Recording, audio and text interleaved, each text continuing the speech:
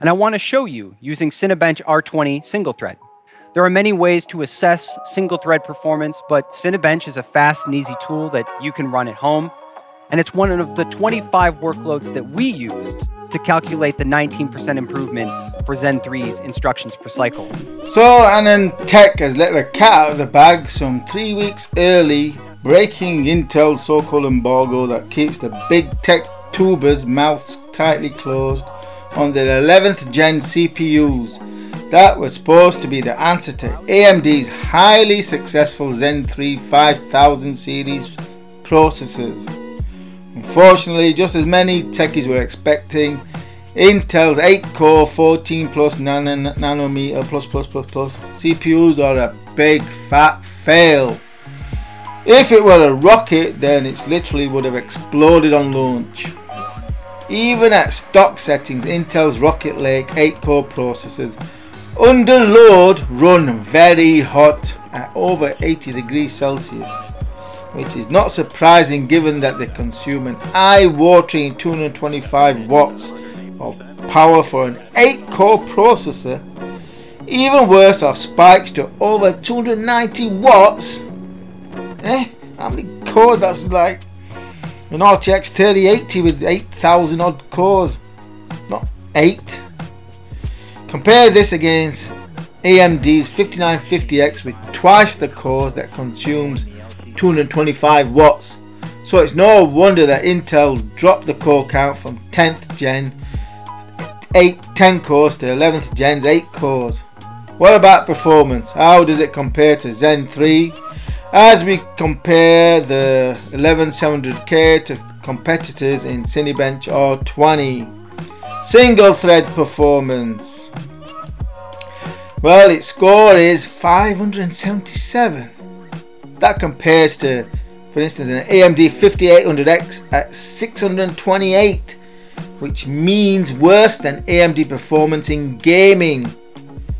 So all the hype that Rocket Lake taking back the gaming crown from AMD does not look like it's going to happen, given instead there is an 8% gap. You know, it was supposed to take away the gaming crown. It's failed. Whilst in multi-thread the score is 5631, worse than the 5800X's 5736. What this means is that Intel's best 11th gen, that's the 11900K, won't even come close to matching AMD's 5900X in multi-core performance of 8178, let alone the 5950X monster's 10380 multi-core Cinebench R20 score. It's as though Intel is producing processors now in 2021 that are competing against AMD's Zen 2 2019 processors and not Zen 3. They are that far behind the curve, a whole generation behind AMD, and that with worse thermals and power usage, far worse even than Zen 2. So Intel's 11th gen processors are a big fat fail, where the only thing they have in their advantage is supply or lack of. Intel can supply the market with many processors, well, as many as the market wants, and given the lack of supply from AMD, so should be able to shift a significant quantity of these rubbish processors, which of course depends on price, which we won't know until 30th of March when they are actually launched.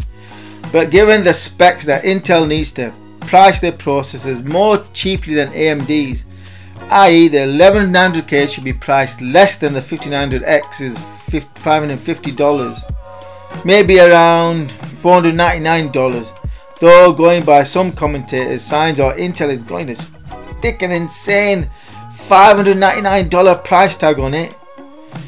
So expecting consumers to pay more for a worse product. $499 should be the top, not $599. It's ridiculous. Anyway, we'll find out in about 3 weeks time when the embargo is lifted Until then, if you are planning on your next system being based on Intel 11th gen processor, then heed my warning or take my advice, which remains to scrap that idea from your mind and go with AMD, where the best all-round processor remains the 5900X, though of course the demand for which remains sky high. So yeah, you need to get yourselves onto the supplier's various waiting lists that tend to extend from anywhere from 4 to 9 weeks after you've paid for the item. The bottom line is that Intel's Rocket Lake processors are a big fat joke.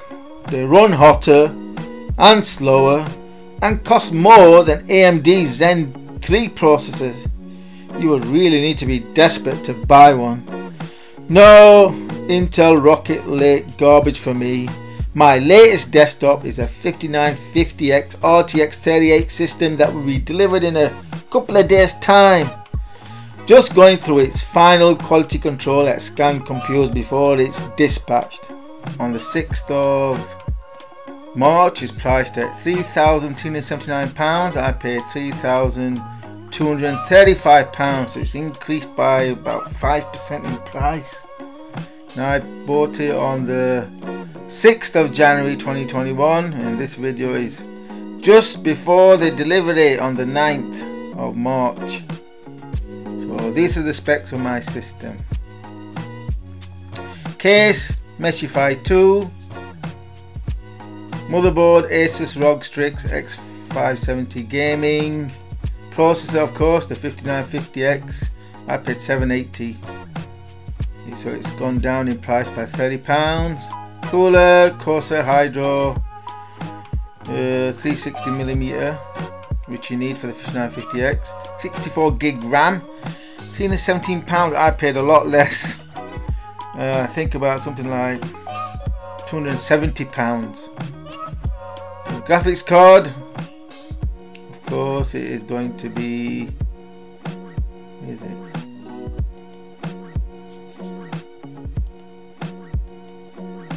Graphics card is the Asus TUF RTX 3080. 850. I paid $750.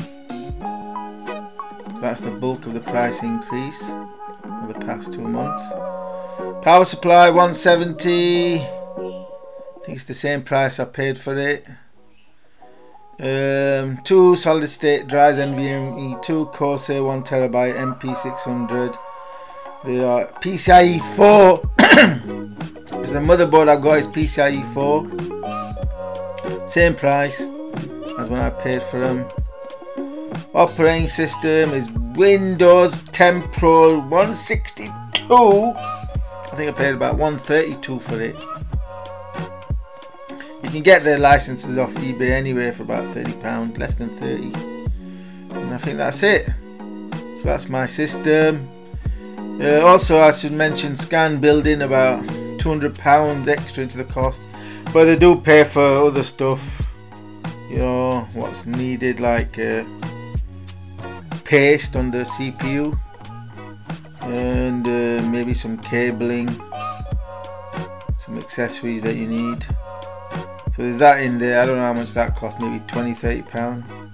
So roughly £200 added on to the actual component price. Anyway, my system is coming on Monday or Tuesday the 9th.